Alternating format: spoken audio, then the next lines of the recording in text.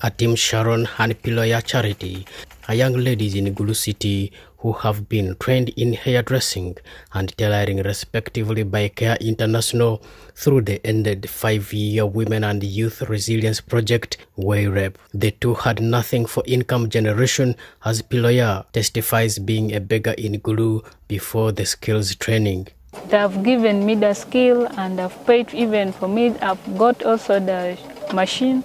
Last days I used to beg money, but as per now, there's no need for me to beg money.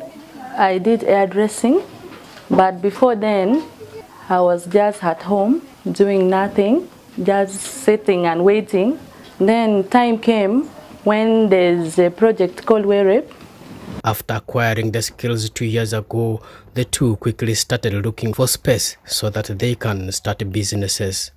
According to Naomi Achara, the WAYREP project manager, over 70,000 youths and women in Ero City, Gulu City and Terego district benefited in the 5 years. Implemented by Care International Uganda in partnership with Strive Gulu and Seford, youths and women attained knowledge in various enterprises like tailoring, motorcycle repair, saloon and soap making, among others. We had those that had dropped out of school. We had the girls who had come to the street to look for better livelihoods and then commercial sex work. So what the project did was to gather this kind of vulnerable girls. And so when we got them, and then enroll them for the non-formal skilling program in the different courses that they wanted. Our core intention was two things to achieve. One, support them to be economically stable and empowered, but also boost their social life. But we have seen over time that some of these have become advocates for peace inside their own community. They have become strong leaders and they are now speaking for the other women who are marginalized. Those who labored to start own businesses after getting the startup kits are now living a different life.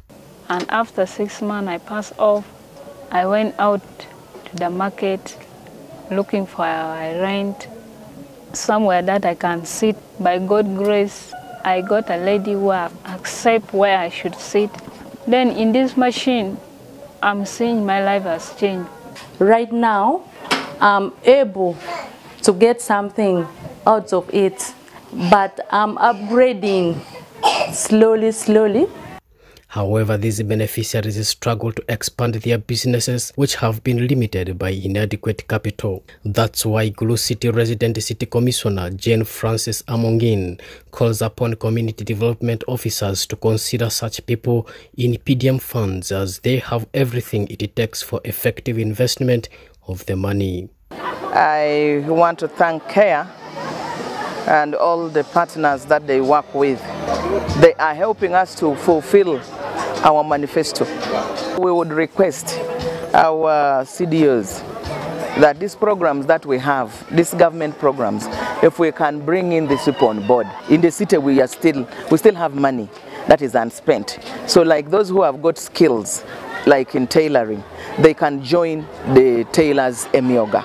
Like those who have gone for carpentry, they can join the carpentry Emioga. However, even those at individual level, we could bring them on board on PDM because they have the skill, but they don't have a startup capital.